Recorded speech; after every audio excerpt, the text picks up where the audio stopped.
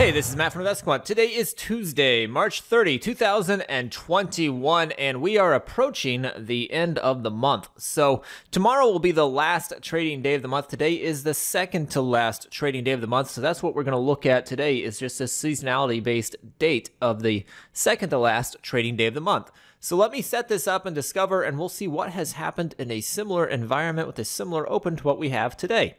So I've selected all four instruments. We're going to be looking at entering the market long at the open, which is 9:30 a.m. Eastern Time. The exit is set to the close of regular trading hours, which is 4:15 p.m. Eastern Time.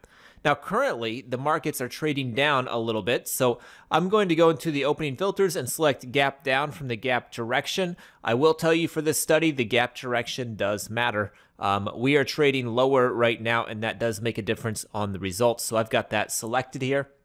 Next, I'm going to go into the indicators section, put us in a similar market environment. We are in a bullish market environment, above a 10, above a 200-day simple moving average. And then lastly, I'm going to hop into the calendar library, and I am going to say that it is the day before the last day of the month. So that comes from our unique days section, and it's also available in our active today section. So if I come here, click on the last one, day before last day of the month, that is added to the test. It comes from right here, and now I can click view results.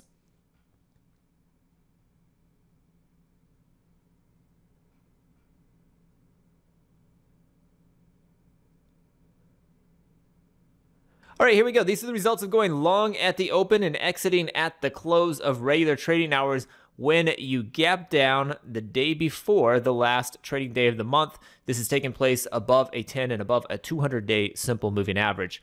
Historically, the S&P has 58 samples dating back to 2003. The NASDAQ has 57 samples, the Dow 51 samples, the Russell 58. And if we look at win rates here, you'll see 3 of the 4 are fairly favored, with the S&P coming in at 67%, the NASDAQ 70%, the Dow 63%, and the Russell more neutral at 53%. So 3 of the 4 have fairly strong win rates historically on this day.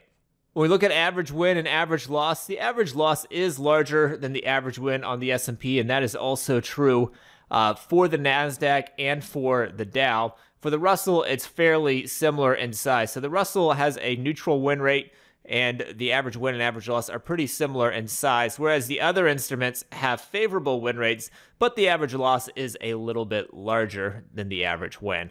So historically speaking, 3 of the 4 have favored green daily candlesticks on this day, dating back to 2003 when in a similar market environment. So hopefully you found this helpful. Good luck today, and we will see you next time.